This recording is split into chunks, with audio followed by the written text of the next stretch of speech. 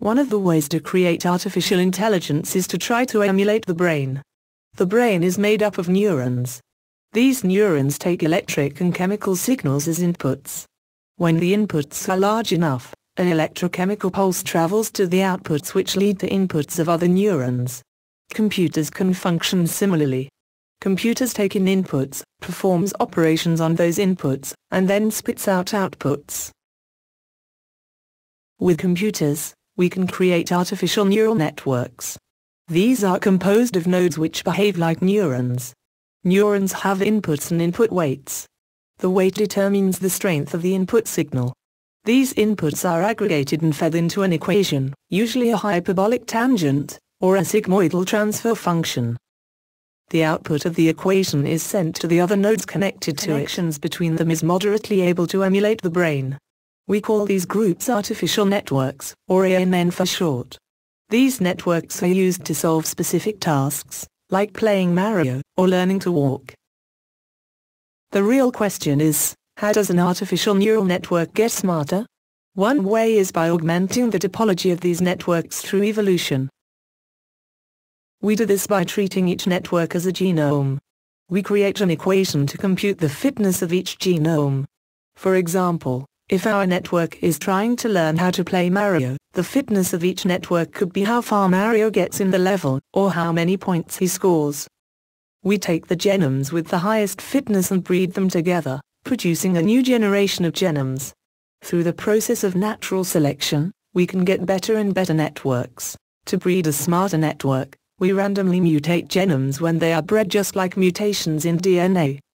These mutations can alter the network's structure by adding or deleting nodes and links, or by modifying link weights.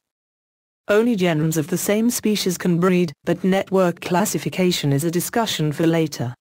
I have created a simulation of artificial neural networks and made them smarter through neuro-genetic evolution. The task is to balance a 2D circle on top of another circle, but the computer can only move the circle on the bottom.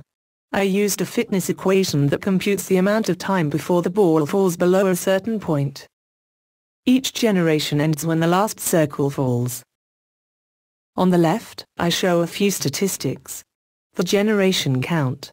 The average fitness of the entire population. The average fitness of the top 5 networks, and the highest fitness reached thus far. As you can see, with each generation, the circles take a little longer to fall. The averages on the left increase, meaning that the networks also get smarter. By the 7th generation, one of the networks is able to balance the circle for 35 seconds.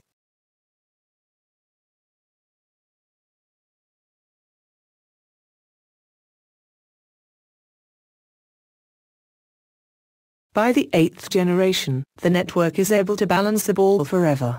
The network decreases the strength of the oscillations with the correct ball movement, until these oscillations are so small that they are invisible to the eye unless we zoom in very far. Here is a graphical representation of the top-performing network. If you want to learn more, I have posted a few helpful links in the description. There is only one input to this task. Both the y-coordinates and the speed of the circle on top can be function of the x variable. The output is the velocity at which the ball should move. Having one input and one output simplifies the task a lot, so the neuro-genetic algorithm solves it really quickly in only 8 generations.